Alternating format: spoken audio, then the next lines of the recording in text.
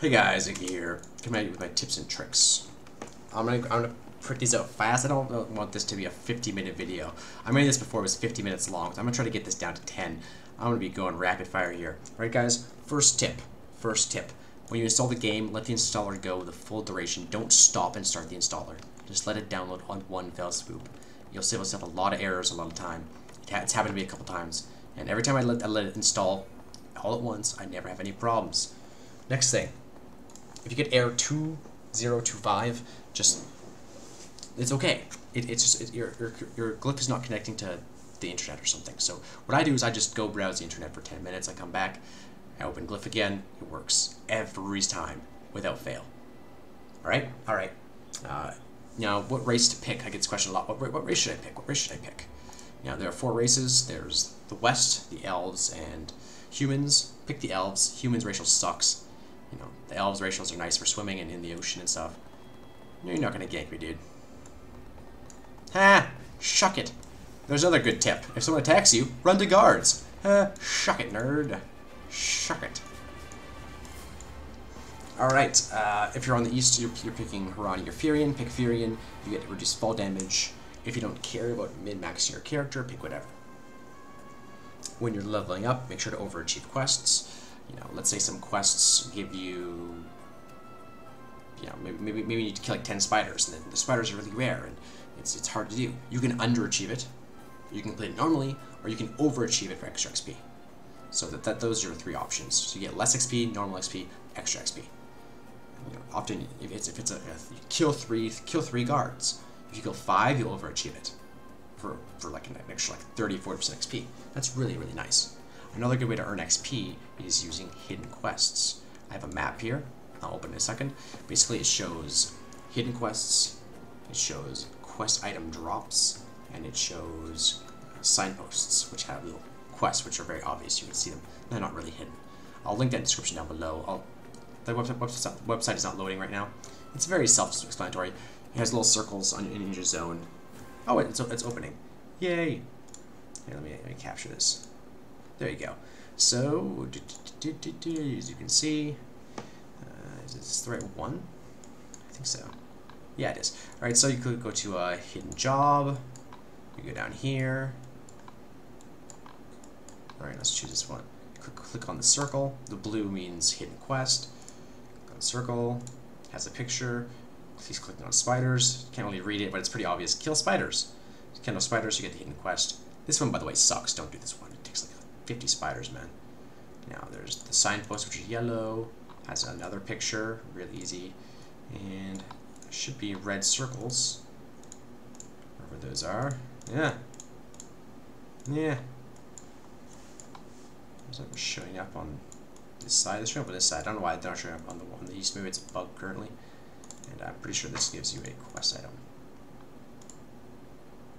I guess it drops from these dudes, and he's mousing over it in his inventory. Looks like a little circle with a check mark. Just do it. Copyright. Anyways, yeah, do those quests. It'll save you a lot of time and a lot of pain in higher level zones. Alright, let's keep going. Fast. Alright, next tip. Keep your mount out when you're leveling up. You know, your mount needs XP too. Higher XP means better skills, and it means it goes faster, and you can wear higher level armor. Yes, you can equip your mount with armor. Where do you buy armor from? You buy it from the stable master. The stable master also revives your pet. Where's the stable master? Go into merchants. Make sure that's checked. Down to stable master. Stable hand. And bam, he's right there. He sells you armor for your mount, and he can revive your pet. Bam, done. Alright. You want to make sure that they're out. You want to make sure you level your donkey early to 20. If you get your donkey to 20, it gives him this ability here, Dreaming Donkey. 30% faster with a trade pack. Really helpful. Get it early. It will help you so much. Alright? Yeah, always keep a mount out while you're leveling up. Or battle pet. But battle pets suck. Don't bother with that. That's another tip. Don't bother with battle pets. They suck. Not until you get some really rare ones or something. Alright, next tip. Pick your classes early. You don't want to be mixing around classes every 2 levels. You're gonna have like under-leveled classes. Now with patch 1.2, they've lowered the XP gain, so you can probably level 6 trees at a time if you really wanted to, but that costs gold, and I suggest you just stick with 3 or 4 trees and just go with that. Now classes in general.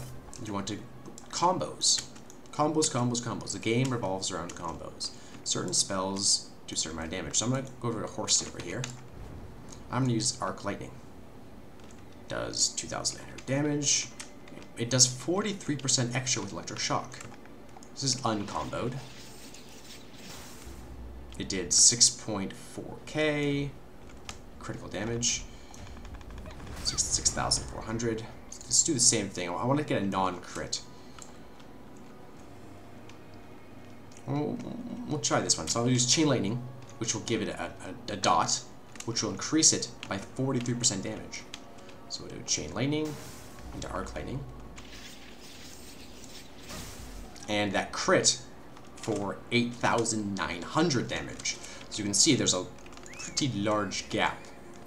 8,900 and 6,400. So yeah, you know, it's a couple thousand damage difference. It seemed like it was kind of low on that spectrum. Usually just around 3k difference in between combos. I'll show you guys one more combo. Combos are really important. I can't stress this enough. There are a lot of class combinations. There are 120 possible combinations. Only I guess maybe like 10 are viable. So you know, people like to go 120 combos. No, not really.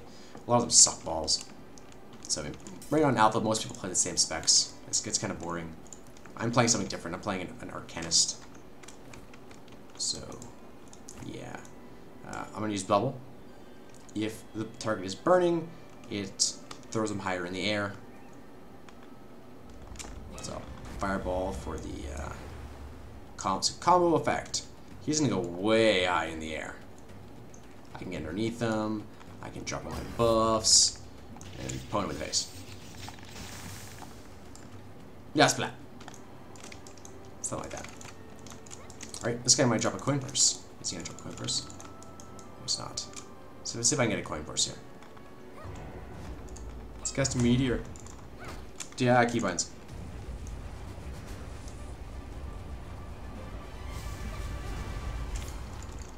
I guess these guys no longer drop loot. I guess they're too close to the town. Ah, whatever. Doesn't really matter. Anyways, yeah, keybinds. Combos are very important. Keybinds also very important. Bind your keys, guys. Don't be a clicker. Do not be a clicker. I clicked a couple things, but you should not be bound to different whatnots. Next tip, use even stones. Hurry up here. Use even stones. You don't want to vendor your gear. You want to use these on your gear. It has to be green and above, green and above. Basically, you break it down for materials. Even stones cost money, but you can sell the materials for a lot. So make sure you break down your gear. Do not vendor it. It's a huge mistake I made. If you get things like coin purses, you can shift right click to auto cast them. That's very, very helpful. You can go do that and go take a poo or something, or I don't know, go cuddle your wife. Don't get divorced because you're playing too much ArcheAge. What else we got? Always rebind your recall ability. Yin is a very good place. It's very near to the Halcyon Waygate, World Gate. I suggest do binding here. Don't focus too much on your house. You want to get your plot laid down early, but I mean, building it up really, really fast is not a good idea. You're better off building a farm. I think something like a farmhouse is really expensive, and yeah, get your plot reserved and you'll be okay. If you are looking for a group for a dungeon, which make sure it's a good group because you lose XP when you die. Use faction chat. There's no group finder in the game. Know your safe zones. So you know if a zone is blue.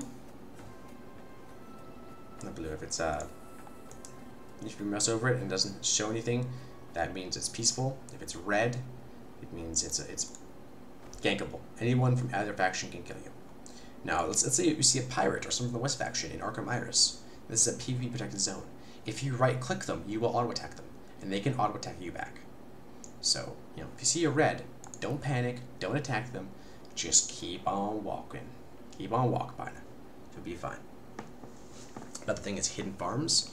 Early in the game, people need large amounts of lumber and other farming materials. People like to go to the hills, like here inside the forest, or to the east of Hassla in here. Hard to get to spots, and they plant trees illegally. Go there and take their stuff. be ruthless and take their stuff and earn money. They're planting outside their farms. They're taking the risk. You have no liability on that. You know, it's their risk. So go take their stuff. I know I will. Another trick is bidding on soon to expire auctions. Next little bit, so I'll bid the auction house. Let's say I want some barley. All right, so the price of barley is one silver, 70 copper. So I'll sort by time. Oh look, I can bid on it for 99 copper, or 20 copper per. So I saved myself quite a big chunk of money there just by bidding on these. And the same thing for gear. So go to armor. Something easy. Waste belts usually cheap. All right, so maybe looking for a belt. These are kind of expensive. Let's look at the rares. No real rares. Okay, well, how about hands? Maybe you want to buy illustrious blade gloves, right? They're selling for about 45-ish gold a piece. That's the buy it. But you could bid on it for 39 gold. So if you wait a couple hours, or 40 gold, you can save yourself, 5 to 10 gold by bidding on stuff and waiting a couple hours. It's a very important strategy. But the strategy is using bids to snipe. So Yatoffer usually sells around 3.5, but I've listed one here at 31 copper. So if someone like me right-clicks my Yatoffer, goes to sell it, they'll be selling for 31 copper per instead of 3 silver, 50 copper per. People like to bid snipe this way. Not bid snipe, but to kind of force the market down. I risk 1 Yatoffer, but someone might post 1,000. If they post 1,000, I'm getting rich. Not rich, but I'm making money off them pretty much. I can buy their fur and just flip it. So, yeah, you wanna make sure that you know your prices. So if you put your Yatoffer in, 31 copper, something's wrong. Your logs in, 1 silver, that's wrong. You wanna know your prices. Oh, anything else? PvP. You want to know where to blockade zones. Outside of Yin, right here is a very good spot. Here's a very good spot. And outside Cinderstone's a very good spot. These are down here at the Penis and Marianople. It's a good spot. Basically, this is where you want to pirate at. If you see a pirate ship coming at you, despawn your boat. Don't let them blow up your boat. You have to spend money to recover it. It's a pain in the butt. If it's early in the server, you're gonna be out. Here you won't have a boat for a long time. Someone needs a lot of alchemy skill to make that. It's 20k, and that will not be easy to get. So you have to wait a while. Do not let your boat die early in the server. Do not. Do not. If you die in the ocean, maybe you get killed by sea bugs or a pirate, and they leave your boat for dead.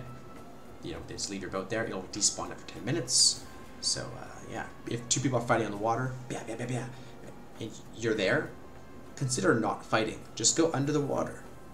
They die. The trade pack drops. Grab it. Easy money. I've done that more than once. If you steal a pack, you have to turn it in somewhere else. If it's a specialty pack, you cannot break it down. But if it's like a lumber pack, iron, stone, leather, fabric, you can put it on the ground and press G, and you will break it down for 90% of the materials it costs to make. So if it costs 100 iron, you get 90 iron back. Not bad. Not bad at all. Last but not least, trading. So when to trade? The best time to trade and do world bosses is when the server comes back up from maintenance. The world bosses all respawn after maintenance. The pirate boss, the kraken, and as well as trading. So when the server comes up, all the trade routes are reset to 130% value. So maybe right now trading, let's say a Dewstone, which is very common. Dewstone to Ines Dere. Yin is very popular. So right now it's probably at about 80%, 90%. But when the servers come up, it's trading at 130. So if you trade then, you get extra gold or guild stars. Although right now you can't get cross-ocean gold, so only same continent. Stupid change. Anyways, yeah, so this is my little tips and tricks guide. A little fast, but hopefully you guys learned something from it. Learn some mistakes not to make. It's It's alpha, you know, it's made for making mistakes. Another big mistake is making a large house early on. Don't do that. Watch my housing guide part 2. I'm all about that. But I hope you guys enjoyed it. Twitch.tv/Igniton. Let me know what videos you guys want to see next, and I will see you guys in ArcheAge and beta coming in July 17th. Woot woot. I'm old, I can say woot. Good night, guys. Peace.